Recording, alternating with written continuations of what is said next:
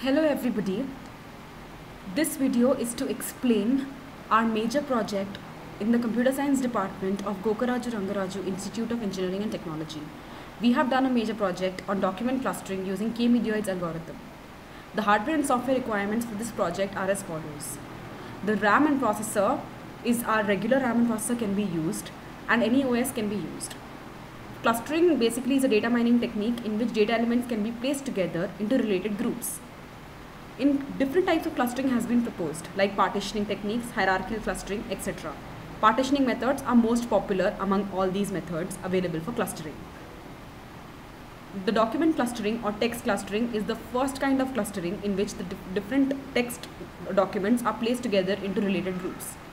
Before clustering, the dataset is prepared, that is pre-processed by applying tokenization, stop-word removal and stemming steps. Apart from this, pruning can also be applied as a pre-processing step. In the tokenization, the words are broken down into simple words and phrases. For example, in this example.txt file, we see that all the words are individually extracted. The next step is stop-word removal, where the small words which do not make any difference to the content of the text are removed, such as a, be, been, as, etc. The standard wordlist.txt is used, which is downloaded from the internet for this purpose. Here, as we can see, stop words have been removed. The third step for pre-processing is stemming, where the root word of the word is considered. That is, the morphological form of the words are removed. Here, Porter stemmer, which is the basic classic algorithm for stemming, has been used in order to perform the stemming step. The next step is to construct the term frequency matrix. The term frequency matrix is a term document matrix where the rows represent the number of documents and the columns represent the number of words. The following example indicates how a term frequency matrix can be created, where the entries represent the number of times that word occurs in the particular document. For example, the TF-IDF matrix, on the other hand, is the term frequency inverse document frequency matrix, where it is used as a weighting factor in information retrieval and text mining. Now here, the following formula can be used in order to attain the term frequency IDF matrix directly from the TF matrix itself. To begin the clustering process, first the distance measures that have to be used have to be decided. The following 4 distance measures have been used in our project, namely cosine measure, Euclidean distance, Jacquard coefficient and PCC. The initial centroids are determined by using one of these 6 techniques in our project instead of just using the simple random generation. Farthest neighbor technique, buckshot algorithm, nearest neighbor technique, ranking algorithm and fractionation technique have been proposed. The random generator simply picks up random documents as the initial centroids. As this in farthest neighbor technique or the complete linkage technique, the farthest clusters or the clusters which are most far away from each other are placed together.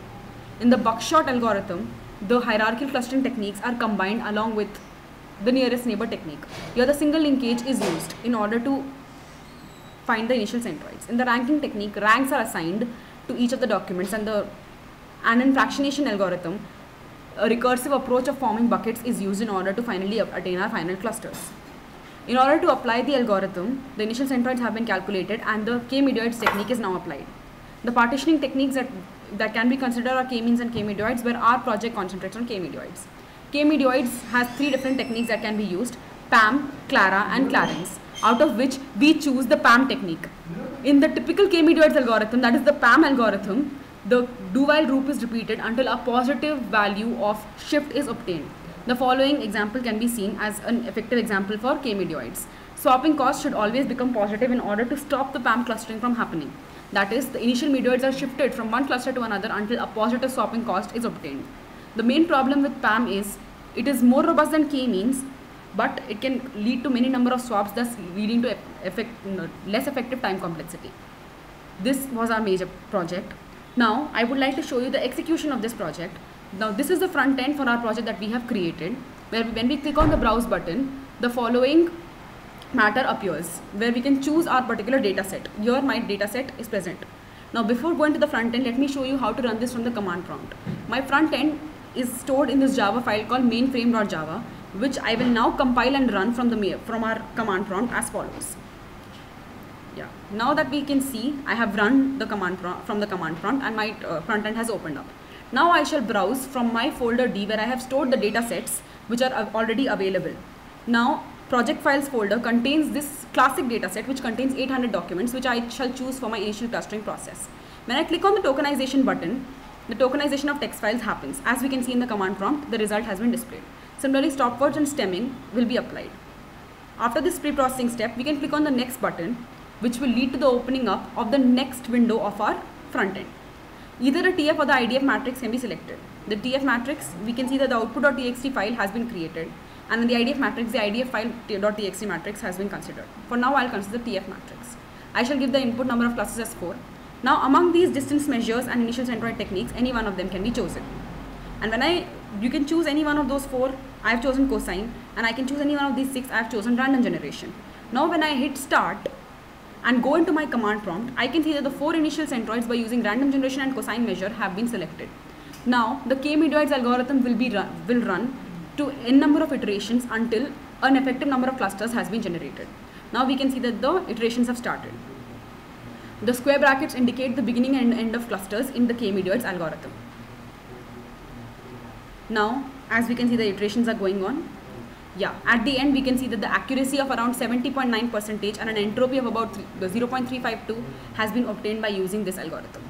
Now, we can go back to our front end, choose any distance measure and initial centroid generation technique as per our requirement, and run this project.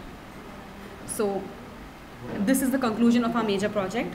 I am highly thankful to our project guide, Dr. N. Sandhya, the HOD of CSE department, who has inspired us to take up this project and come up with so many different initial centroid generation techniques. Also, any questions would be welcome. Thank you for watching.